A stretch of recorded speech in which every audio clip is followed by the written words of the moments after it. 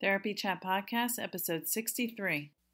This is the Therapy Chat Podcast.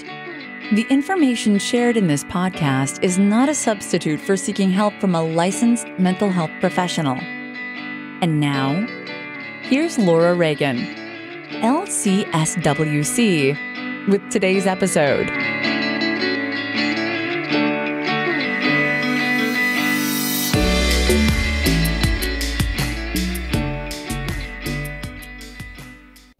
Hi, welcome back to Therapy Chat.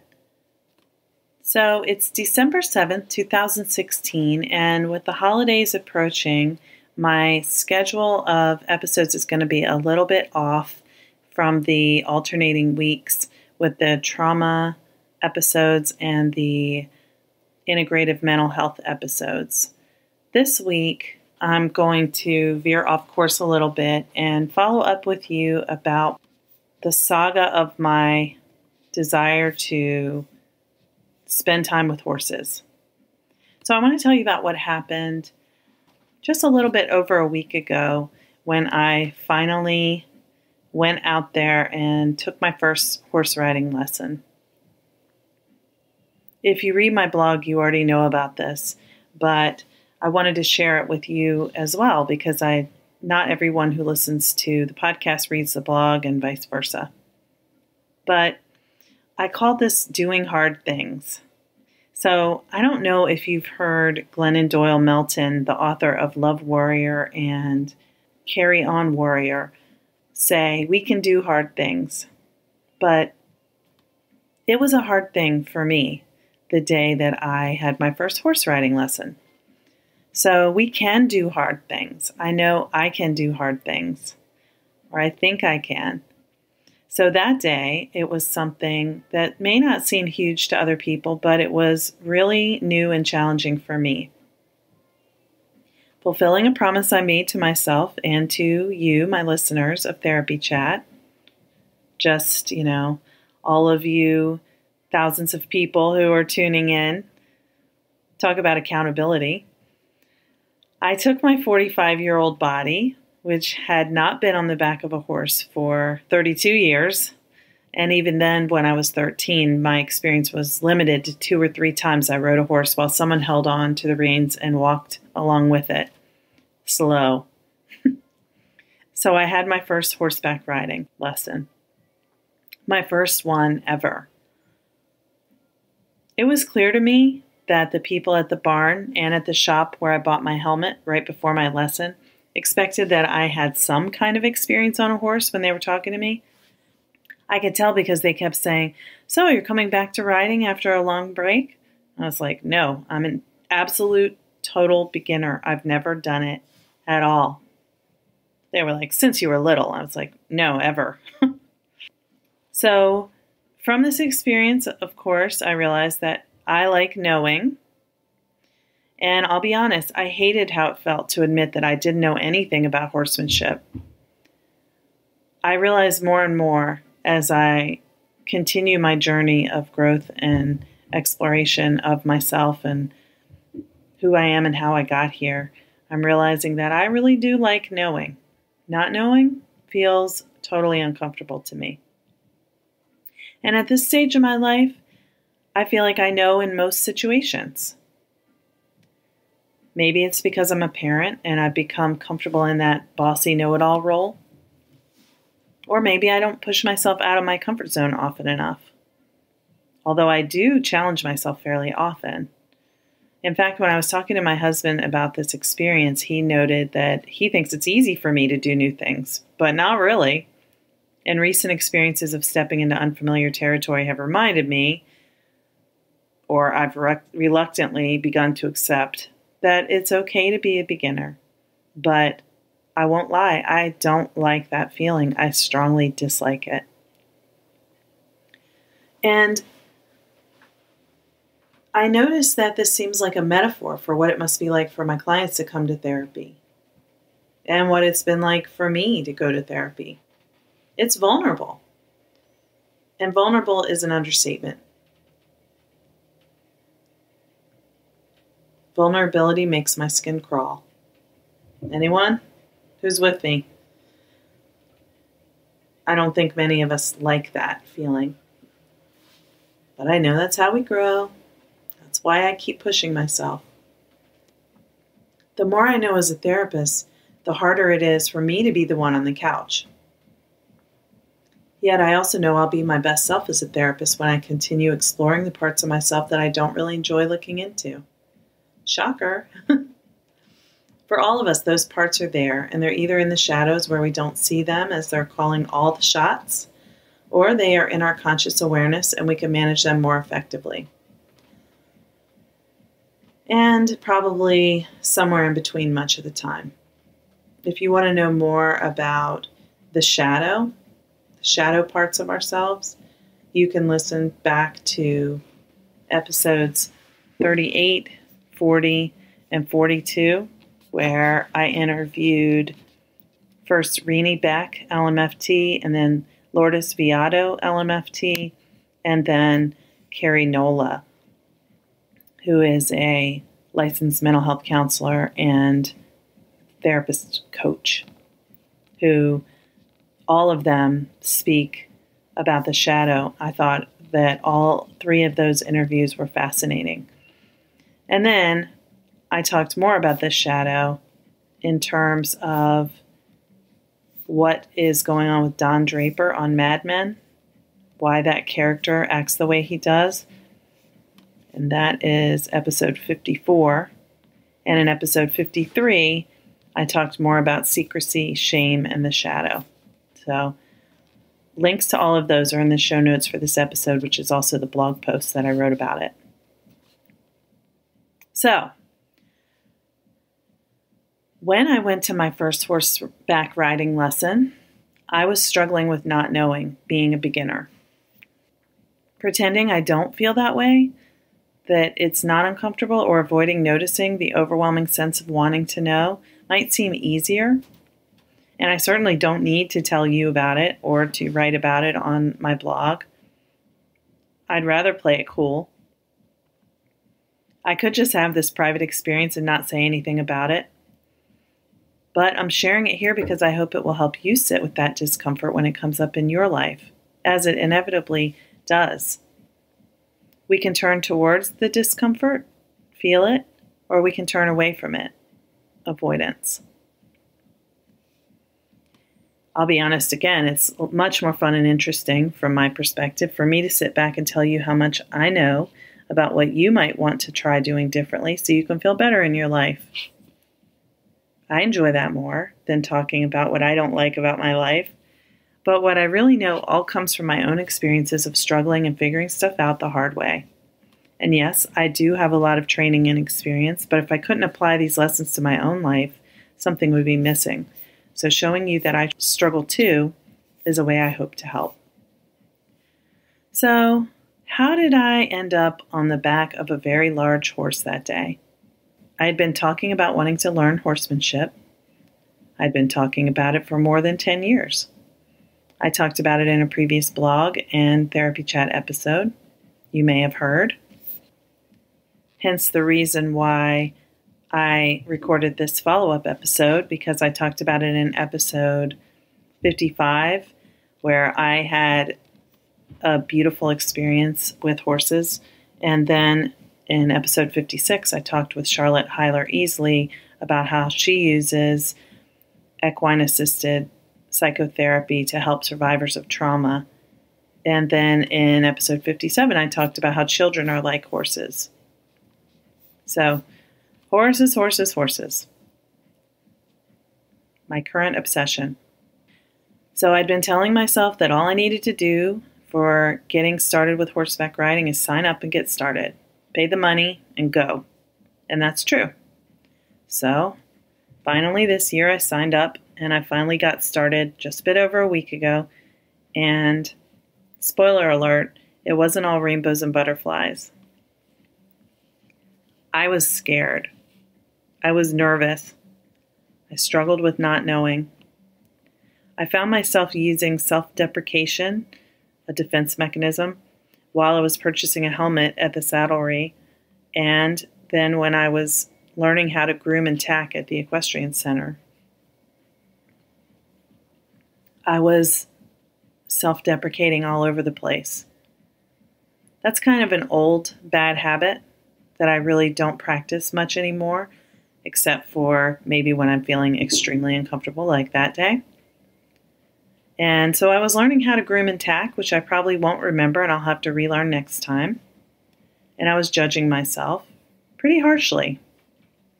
I told myself, my body isn't able to do this, even while I know that my body is strong.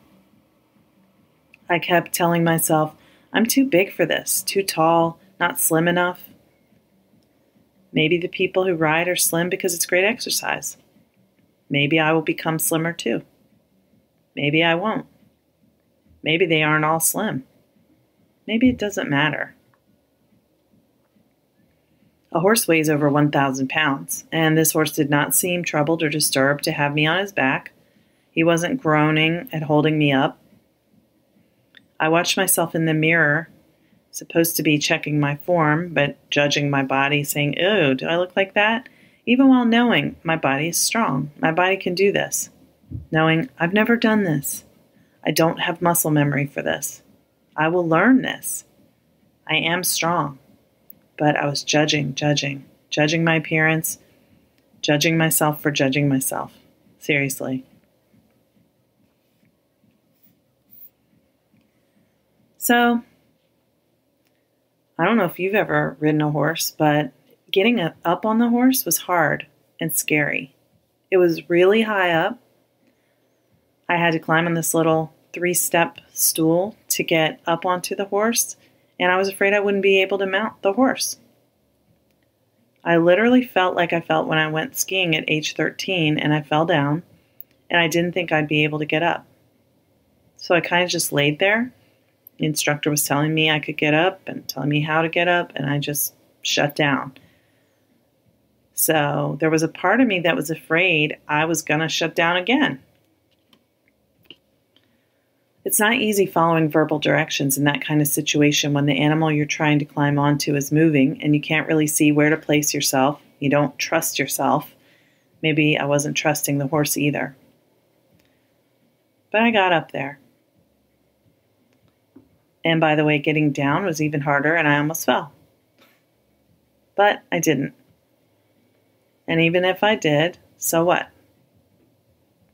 Even if I got hurt, I'll be okay. There is an element of trust to this. And I'm working on it. Trusting the horse and trusting myself. Probably both. I lamented to my daughter after the lesson, telling her how hard it was, and she said, "Not everything is a therapeutic experience, Mom." That may be true, but I'm convinced that this can be. And I was really struggling after the lesson, emotionally, way more than physically. So apparently that is a therapeutic experience. When the lesson was over, I wanted to be like, this was so amazing. But I didn't feel like it was amazing. I had maybe 5 seconds during the whole experience when I was like, wow, I'm doing this. That was maybe the moment where I was mindfully present.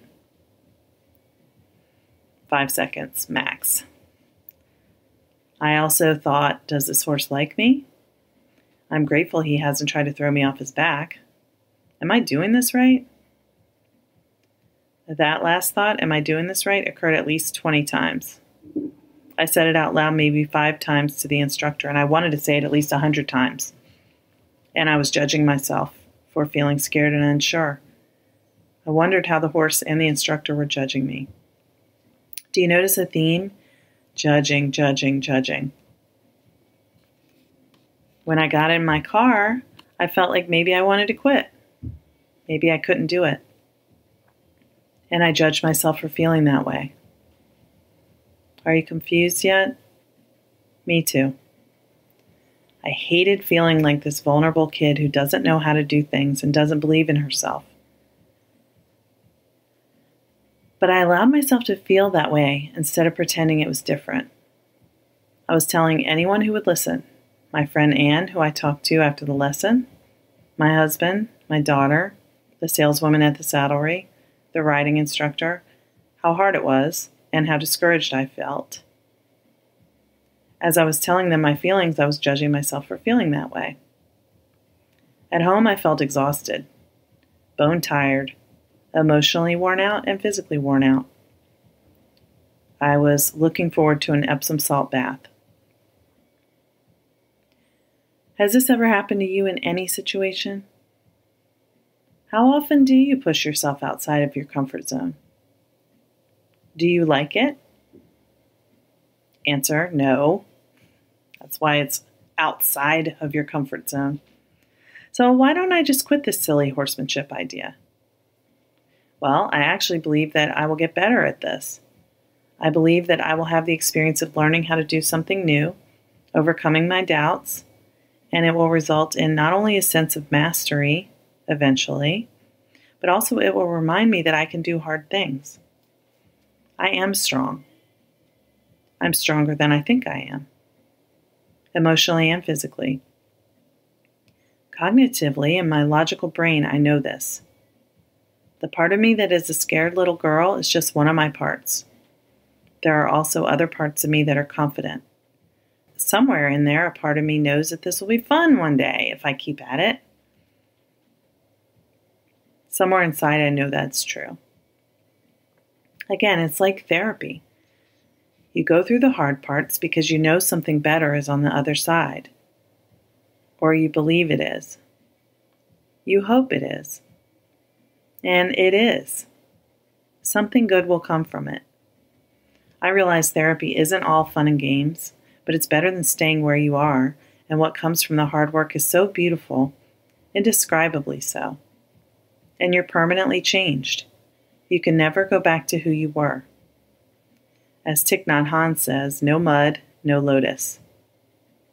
That is true of large and small experiences of discomfort over our lifetimes. And what's the alternative?